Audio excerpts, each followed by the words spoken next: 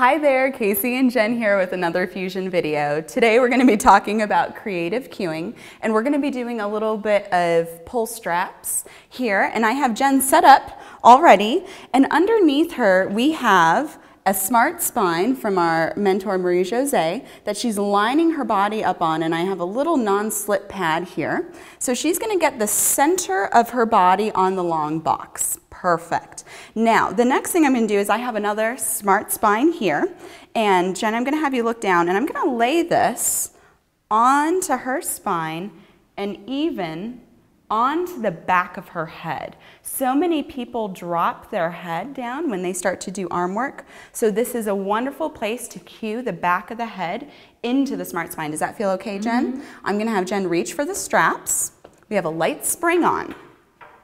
Now, the reason we have her sandwiched in between these two SmartSpines is because we want to cue the front body and the back body. Usually the clients lose awareness of one side or the other when they're on their tummy, especially that tummy place. So I want Jen to feel like she's trying to traction the SmartSpine that's underneath her abdominals down towards her feet, and she's trying to get the top SmartSpine to traction up through the crown of her head.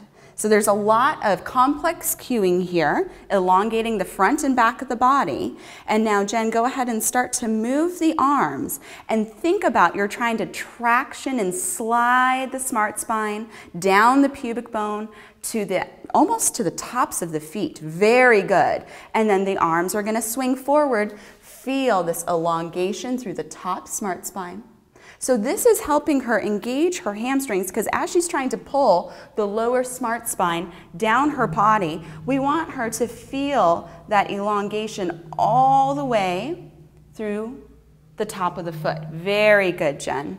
And again, is there any way right from here, Jen, you can usher this, yes, SmartSpine up, yes, through the crown of her head, much more engagement through the arms. Very strong, Jen. One more time. This is very hard work. And last time, again, find that elongation of that multifidus, which is cueing from the SmartSpine here. And I'm going to take this off, and Jen, you can go ahead and rest the body down. So that is some very complex cueing with your more advanced clients that you can go into.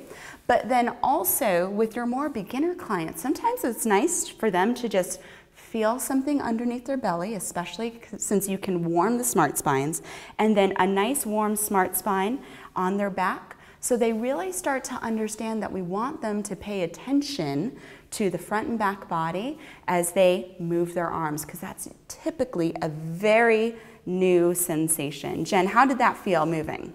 That felt intense. Yeah. Yeah, it was, but really connected. Okay, good. Yeah. All right, well, experiment with this, and we'll see you soon. Take care.